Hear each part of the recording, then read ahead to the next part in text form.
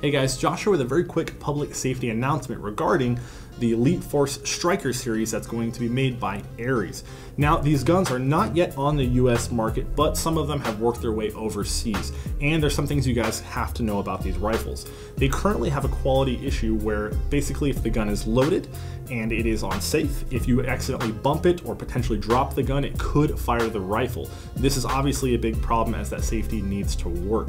Now, Elite Force is working on getting these fixes made and the guns will be released sometimes this summer. And if you already have one, I know they're working on a fix as far as the parts go, but just keep in mind that these guns are currently not warranted by Elite Force and you should wait to purchase the Ares Striker if you know you want one.